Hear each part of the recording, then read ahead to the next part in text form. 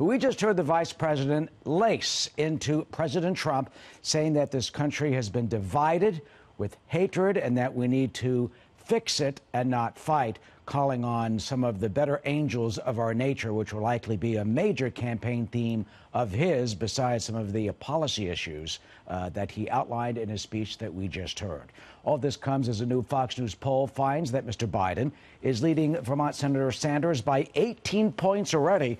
But, of course, Election Day is a long way away. So how long could the vice president's momentum last and that lead continue? That's a great question. We want to talk about it now with our political panel. Jake McCobey is here. He's a former chief speechwriter for Attorney General Loretta Lynch and a former policy advisor to the Hillary Clinton presidential campaign. John Thomas also with us. He's the founder and president of Thomas Partners Strategies and a Republican pollster. Boy, I'm sure you were listening, and I'm going to start with you, Jake. And you know, one of the things that notes that Vice President Biden ended off, he says the single most important thing we have to accomplish is defeat Donald Trump. That and unity. So, Jake, is this why Joe Biden is resonating right now? And what will it take for the former VP to sustain the lead that he has over the other Democratic candidates?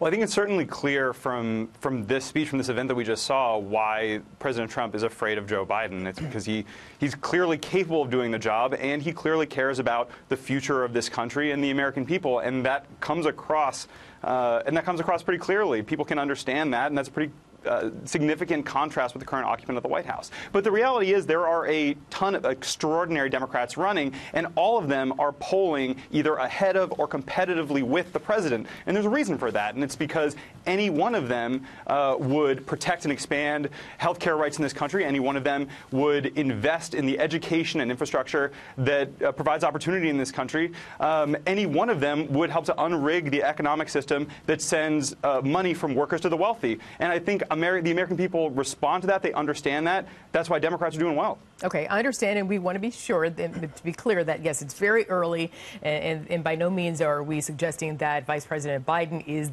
going to be definitely the Democratic nominee. We're not saying that. We're focusing on him today because he had the rally there just now, and also someone rallying today is Senator Bernie Sanders. John, asking you now, how does Bernie Sanders fight back, and should he strictly pack political punches, or will he get personal?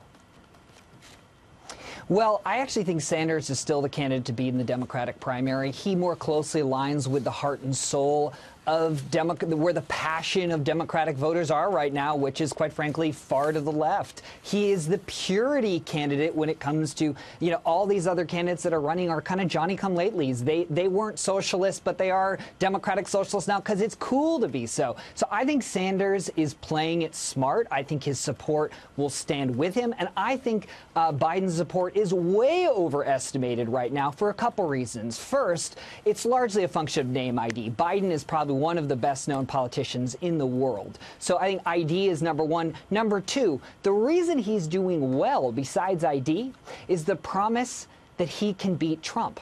But the second that promise starts to look shaky, meaning Biden underperforms with a fundraising quarter, he has a gaffe that looks let me stop you right people. there. Let me stop you right there, John, because I want to get Jake a chance to respond, because rightly so, John, you're the Republican on this panel, and so you're going to, have a particular spin on it, because that's what we do. That's what you do, and understand that. The other side does it as well, not just saying you. But I want to stop for a second, because, Jake, I need you to respond.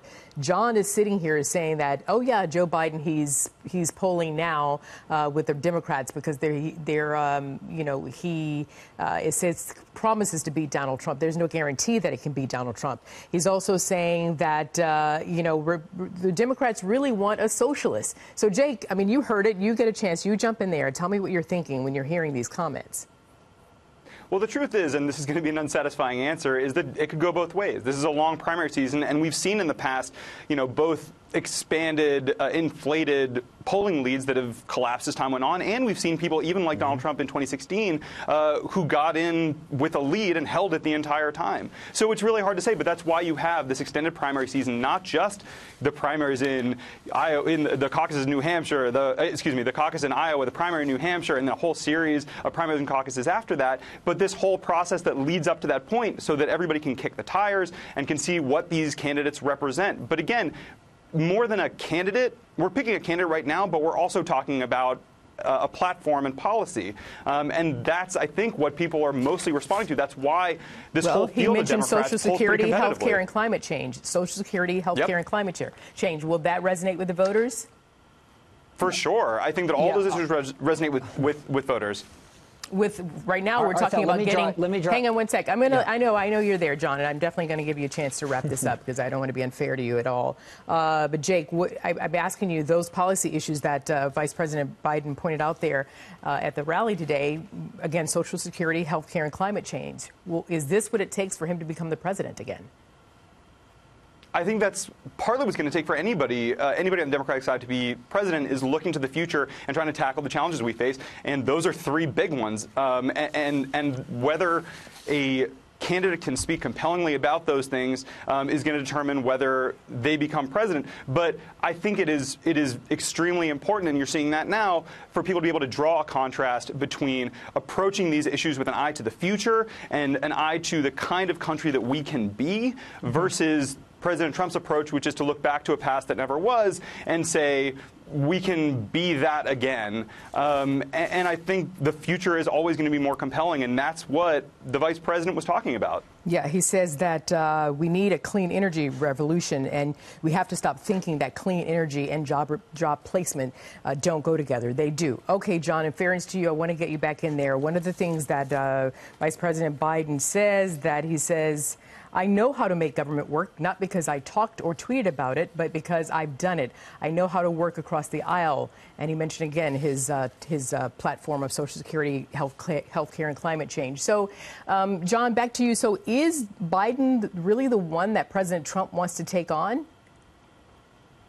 I think Trump, honestly, can probably beat any of the cast of characters that are running at this point. And I'll just look at one stat. It's ironic that Biden relaunched his campaign in Pennsylvania, a place where unemployment under Joe Biden's watch was 5.2%, but is currently 3.8%. These are numbers that affect anybody who runs against President Trump. And I'll draw one more thing, I think, where Joe Biden's numbers are inflated. In South Carolina, for instance, Joe Biden is capturing 58% of the African-American vote. Kamala Harris is at 12%. Cory Booker's at sub 10%. Those numbers are going to move. I think Joe's this is his moment in the sunshine. I don't think it's going to last because he just I don't think he has what it takes for the heart and soul of the Democratic primary at this point. Who does?